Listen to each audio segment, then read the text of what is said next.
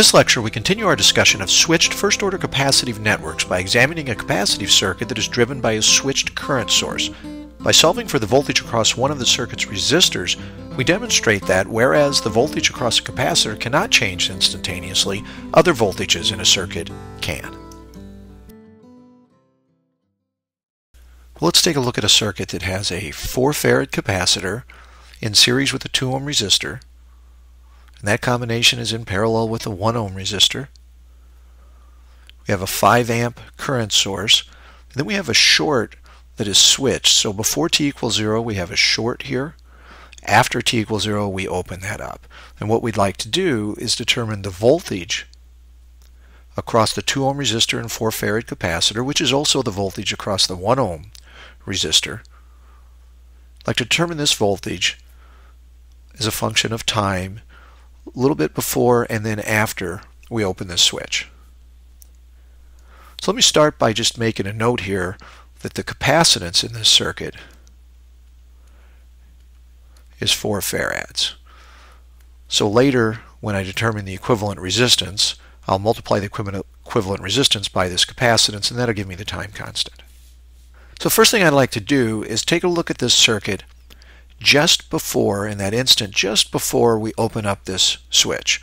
Well, at that point we're going to have a short here, and because we have a DC source, a source that is constant in time, the capacitor will act like an open. So let's see what that circuit's going to look like.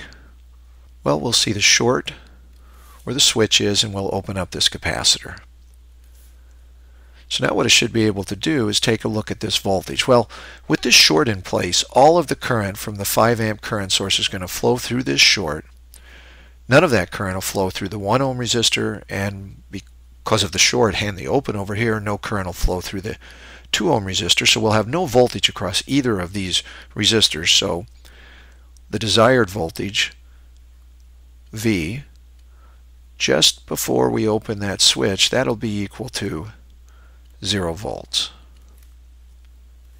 Now the capacitor voltage is the voltage across this capacitor. That'll also be equal to 0. There's just no voltage on this part of the circuit. So let me make a note about that. That capacitor voltage is also going to be equal to 0. Now because that's the voltage across the capacitor can't change instantaneously, I then also know that the voltage across that capacitor just after we open that switch is also going to be 0. Now we can't say that this voltage is also going to be 0 after we open that switch, because this is the voltage across a capacitor, which can't change instantaneously, but it's also the voltage across a resistor, and that may or may not change instantaneously. And the only way to find that out is to examine the circuit just after we open the switch. So let's take a look at that circuit. So let's go back. Here's what our circuit looked like. And just after we open this circuit, we're going to have, we open the switch, we'll have an open here. So this wire will be gone in the circuit. Now the capacitor, at that instant, just after we open this, it'll have 0 volts. So in general, we could replace this capacitor for that instant in time with a voltage source whose voltage is equal to the capacitance voltage. In this case it's 0, so I'll just replace it with a short.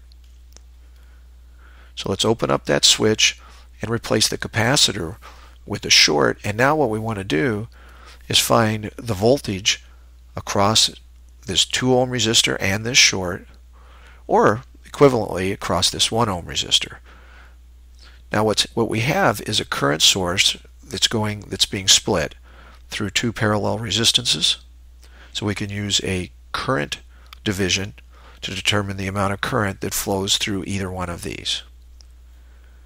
And once we know that current, we can then determine the voltage. So let me compute this as the voltage through the 1 ohm resistor.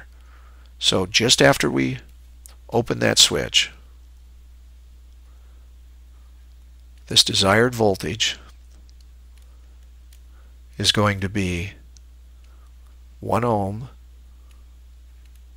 times the current through that 1 ohm resistor. And that current is going to be the opposite resistance divided by the sum times the current that's being split. So there's 5 amps being split. The opposite resistance is 2. The sum is 3. And that's the current. So this voltage would be 10 thirds volts.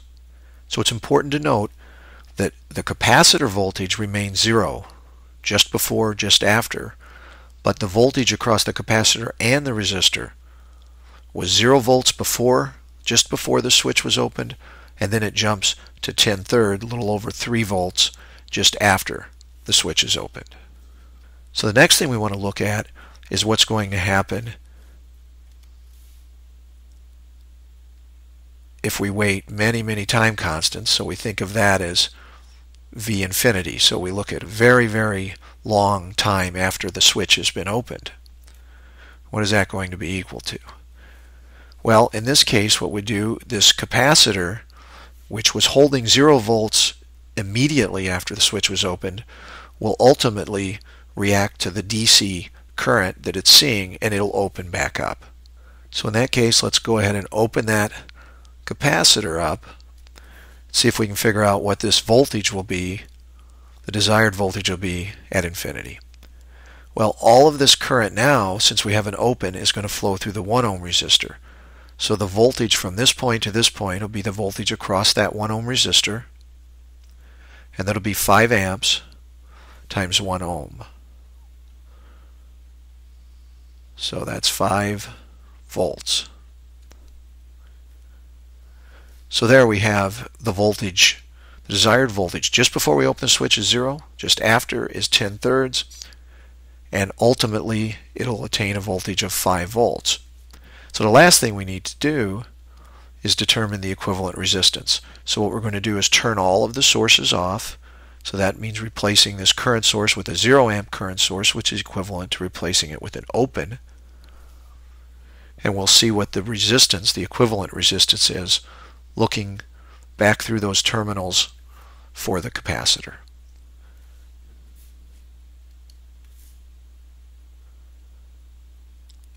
So that equivalent resistance, well, we got 2 ohms in series with 1 ohm, so that's 3 ohms. So now we can determine the time constant for this circuit. That's the equivalent resistance, 3 ohms, times the capacitance, which is 4 farads. So that's going to be 12 ohm farads, or an ohm farad is a second. So 12 seconds. So there's the time constant. So here's our original circuit. And the expression that we have for that voltage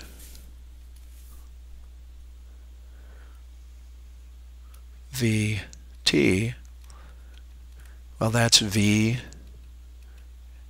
infinity plus the voltage just after the circuit, the switch is opened, minus V infinity, and then e to the negative t over tau, the time constant. And for this particular circuit, V infinity is 5 plus, let's see, V0 plus, that's 10 thirds, minus 5 times e to the negative t over 12. So that's going to be 5 minus, well, this will be 15 thirds, so this will be minus 5 thirds e to the negative t over 12. And that's for time greater than 0, or after that we've selected the switch. Well, let's go ahead and plot, make a little sketch of what this voltage would look like. Let me lay out a time axis here, a voltage axis. We'll label those. There's time, and this is Vt. t. This is time 0. That's when we change the position of the switch. And then what we look at is the voltage just before and all the times leading up to that change of the switch. That'll be at 0. And then immediately after we change the switch position, it'll jump up to 10/3.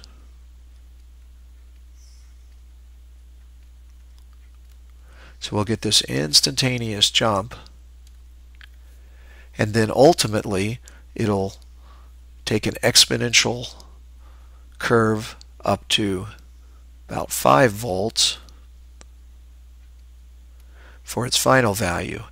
So we'll see this kind of transition up to that final value of 5 volts. And we get about 63% of the way at time equal to 12 seconds. So there's a sketch of the voltage across this series combination of the 2 ohm resistor and the 4 farad capacitor, or equivalently it's the voltage across this 1 ohm resistor. And what we see is that the voltage just before we change the position of the switch is different than the voltage just after. We get an instantaneous change there, and then we see the exponential change up to the final value of 5 volts.